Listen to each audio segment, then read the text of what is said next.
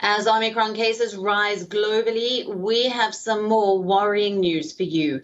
A poll suggests that over 60% of the unvaccinated Americans have no plans of getting the shot. The Economist and YouGov spoke to 1,500 Americans, out of which 391 people claimed that they have not received any shot of COVID vaccines.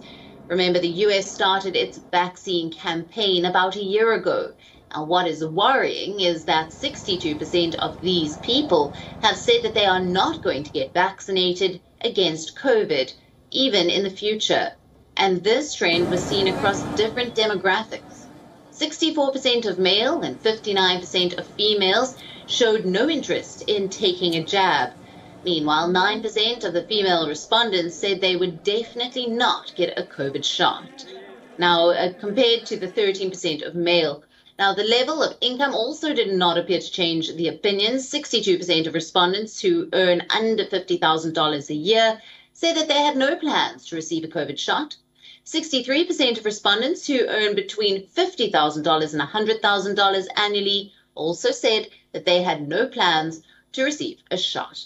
And lastly, 58% of respondents who earn over $100,000 said the same. The United States has battled with vaccine hesitancy since the start of the pandemic. Now, many experts blame this on misinformation around vaccines. The Joe Biden government has introduced many types of incentives to lure people into getting a jab. Monetary compensations of $1,500 were gifted. Authorities also offered creative ones like giving out alcohol. But even with the spread of the new variant Omicron, there appears to be a section of Americans who are still refusing to receive a COVID vaccination. If the data can be considered for the entire population of the US, approximately 19.2% of Americans may have no plans to get vaccinated.